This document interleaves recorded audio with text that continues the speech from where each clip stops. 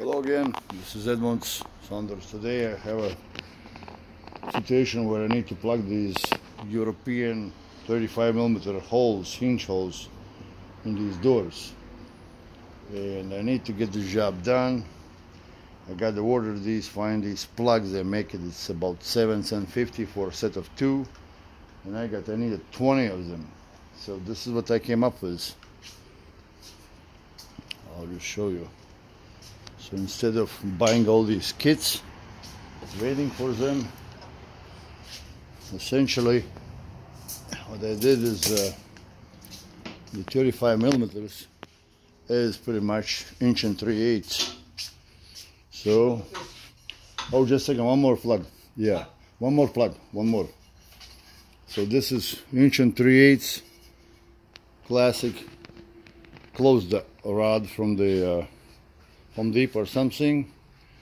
So you can do maybe a miter saw or a table saw, but I'm using a band saw. Set up the depth about less than ½ inch.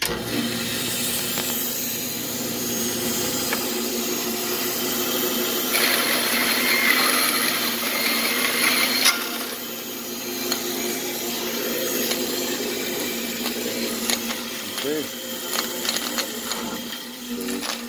Just keep on feeding it in, feeding in real quick.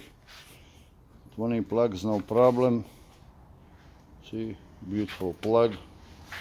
Material is super cheap.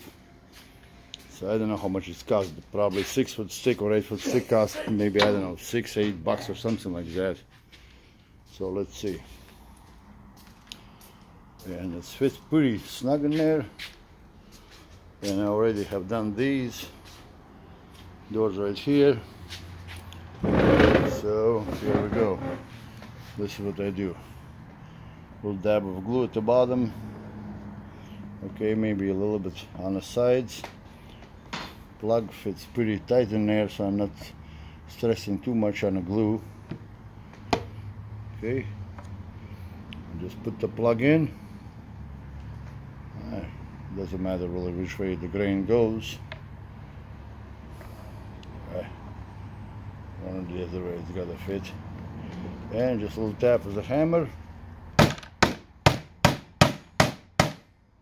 Right there. And it's just right about within 30 seconds or 64ths of the top. I'll hit with a little bit of this sander and it should be good. So if you're on a job, in a bind, you need to plug a hole. That's mostly for cabinet guys, of course.